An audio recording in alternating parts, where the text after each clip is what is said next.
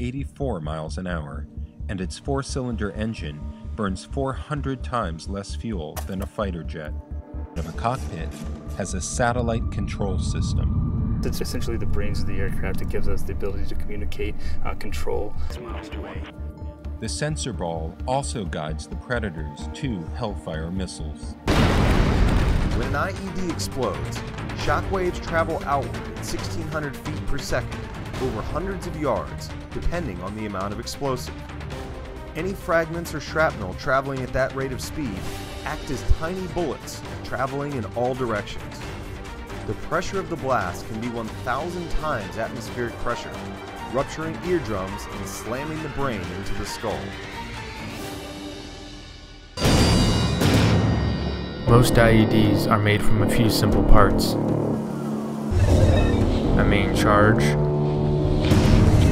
and for the container, a metal tube is used. When detonated, it can rip apart a nearby vehicle. The second IED is exactly the kind of trap Blake was looking for. Buried close to the more obvious DFC, to blow up anyone who approaches it. These massive 20-ton machines are 27 feet long, 9 feet wide, and 13 feet tall. The 30-foot robotic arm and claw extends to unearth IEDs. It's equipped with compressed air to dig into sensitive areas as a camera guides the operator. The entire vehicle is protected by a classified ballistic armor system. Extra magazines, 2 layers of Kevlar and ceramic body armor, and their helmet. There are also a few small but crucial items they carry: chem lights, probes, medical scissors, and gloves. But EOD also carries one special item for investigating IEDs other military personnel don't: the Mimit. Feet wide and 10 feet tall. It has a range of 460 miles on a 40-gallon tank with a top speed of 30 miles per hour.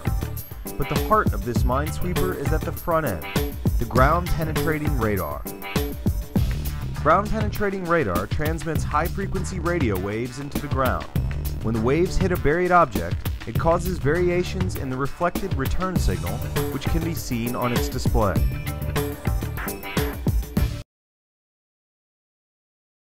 It weighs over 35,000 pounds, is over 11 feet tall and 9 feet wide, and its tires are almost 4 feet tall, providing over 18 inches of ground clearance.